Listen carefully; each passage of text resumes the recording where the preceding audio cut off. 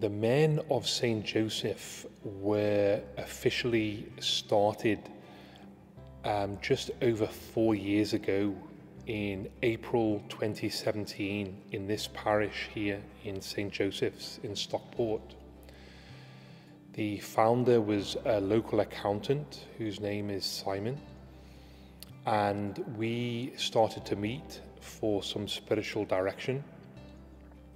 And basically we identified a big crisis in the church, which was a lack of men. Where were the men in parishes? Where were the men in ministry or in, different tasks within the church? There seemed to be a big absence. And so we decided maybe we could do something about that. So the initial inspiration really was to begin a men's group on a weekly basis, to gather men together for fellowship, for friendship, and to see what we could do about the church, how we could help the church, how we could serve the church. So initially there was a very strong desire to go out, to engage in pastoral work, maybe to help the homeless or to feed people on the street, to do different kinds of pastoral activity. But we quickly realized that actually, in order for us to do that, in order for us to go out and proclaim Jesus Christ to the culture, to the world, we needed to know what the church believed. We needed to know what the faith was, And so we took a step back, if you like, and didn't focus so much on the external activity initially, but we began forming ourselves in a process of discipleship. And basically, over time, it didn't happen straight away, but over time, we developed 3 very basic principles that all the men of St. Joseph groups now follow. And they were prayer, serious study, which is a program of study faithful to the Church's magisterium. And from those 2 follows a very wonderful and authentic fellowship. So prayer, study and fellowship, that is really the focus of the men and then later the women of St. Joseph.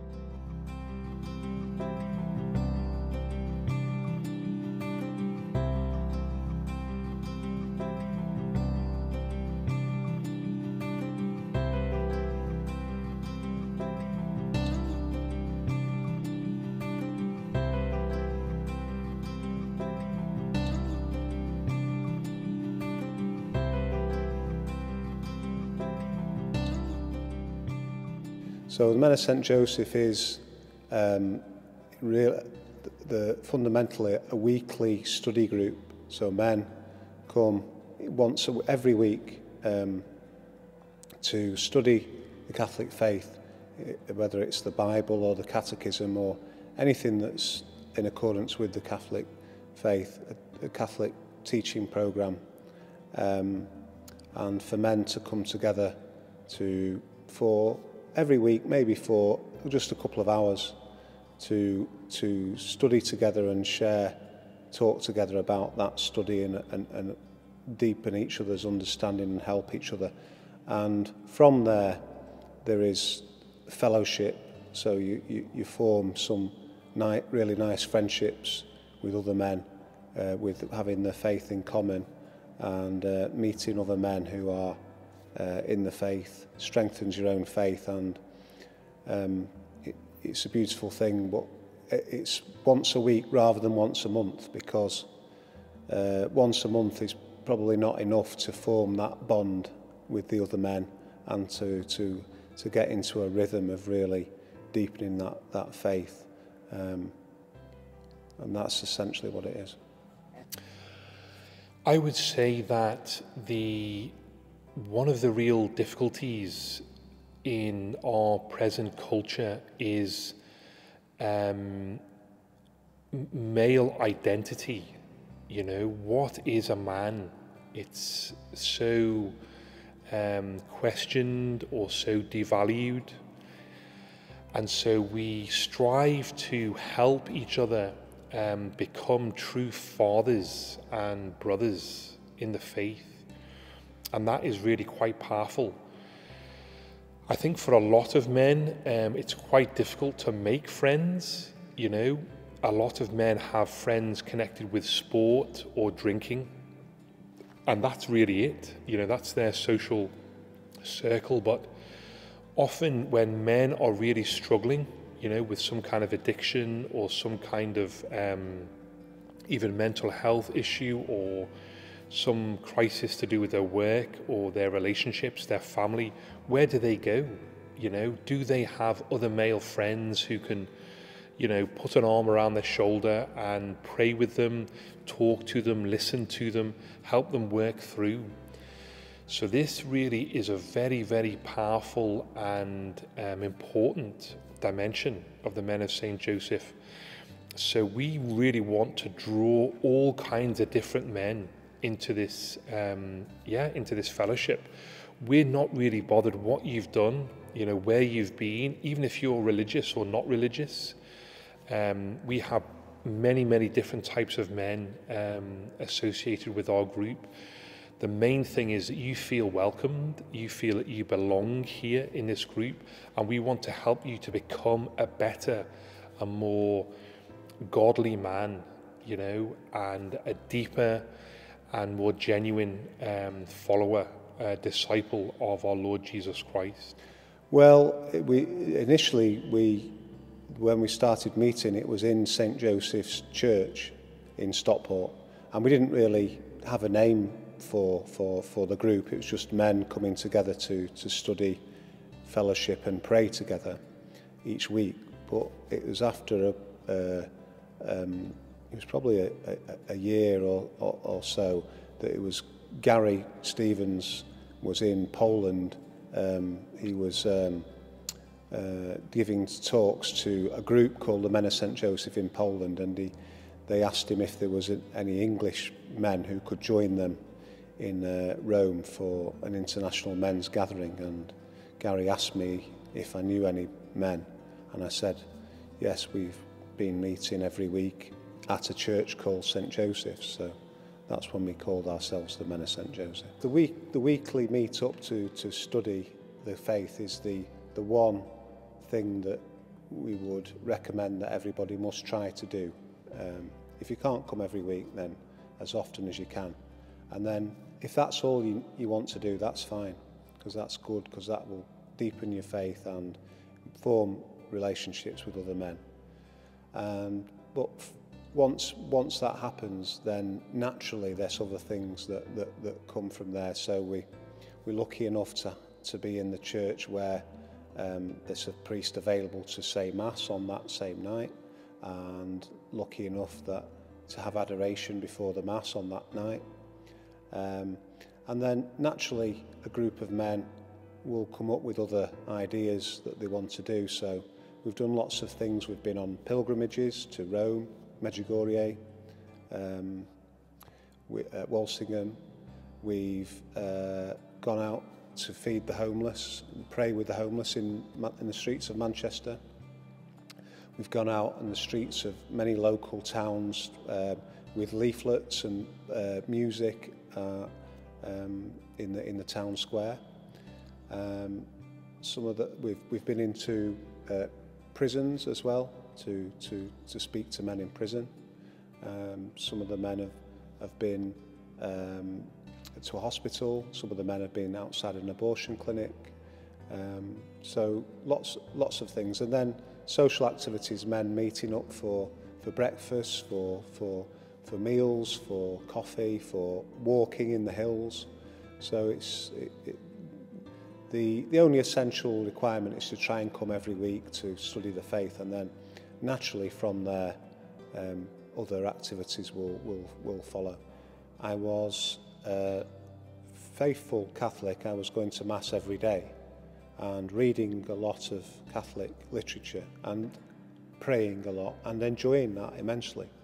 But I didn't realise until I was advised in spiritual direction I was missing the fellowship of other Catholic men, and also to set up the meeting in the middle of the week or on a Thursday night. It puts it in the middle of your life, it puts it in the centre of your life, and from there it gets into every other part of your life, and the other men get into other parts of your life. So it kind of takes it from being at the edge of your life, as in a way, into the very centre of your life, into all the things that you do. As I'm sure you are aware, St. Joseph has become very, very popular in these days for the church. I think many saints have spoken about this, many popes have spoken about the importance of St. Joseph. And basically, I think St. Joseph is a very, very wonderful example of what it means to be a father, and what it means to be a man, and what it means to be a worker. I think those three dimensions, are really powerful. Now, we know that St. Joseph didn't speak that we know in the Bible. There are no recorded words of St. Joseph, but obviously he was a man of words. He would have spoken a lot to Our Lady. He would have spoken a lot to Jesus. He would have spoken a lot to his work colleagues. So he was clearly a man of words, I think, which is important. But I think most important of all, he was a man of courage and a man of action. And that, I think, today in the church is absolutely vital. There's a real crisis of men being able to speak authoritatively in the church, just like Jesus spoke with authority.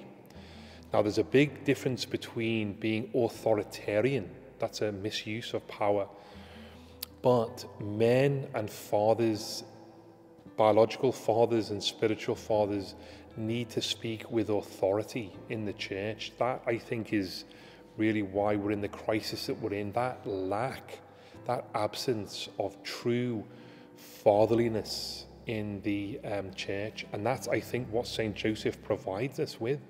He is a provider, he is a protector, he's a man of words, he's a man of action, he's a man of courage and bravery, and of a chaste fidelity to his family, to the church.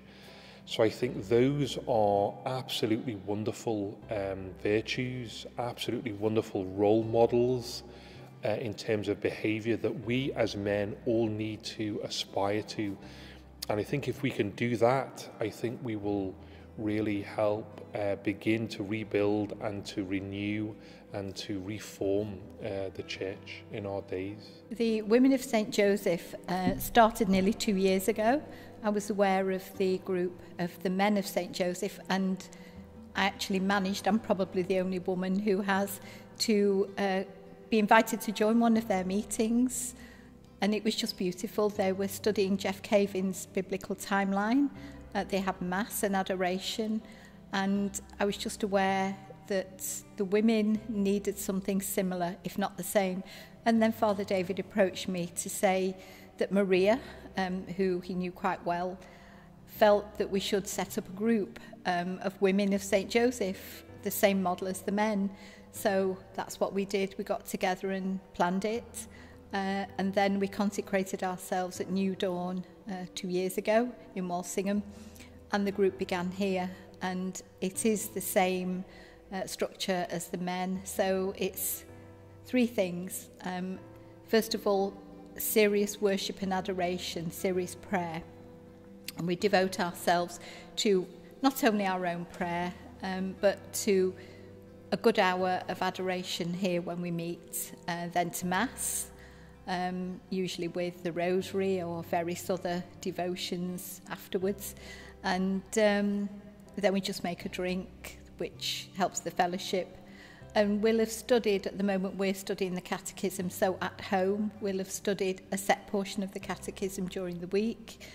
And we note down anything that is maybe a query, something that amazes us. Frequently it's that content that amazes us, and we come in and we share we give one another space, we don't interrupt, and the sharing is beautiful and amazing, and we learn something from everybody of the heart of God. It's just wonderful. And then we get to know each other more and more through various other activities and just our own social contact. We say Mass together every week. We have exposition every week. So we're sharing a lot of time with Christ in the Eucharist, and we get a lot, well, personally I get, and I'm sure the others do too, a lot from it spiritually. And it just carries me through the week.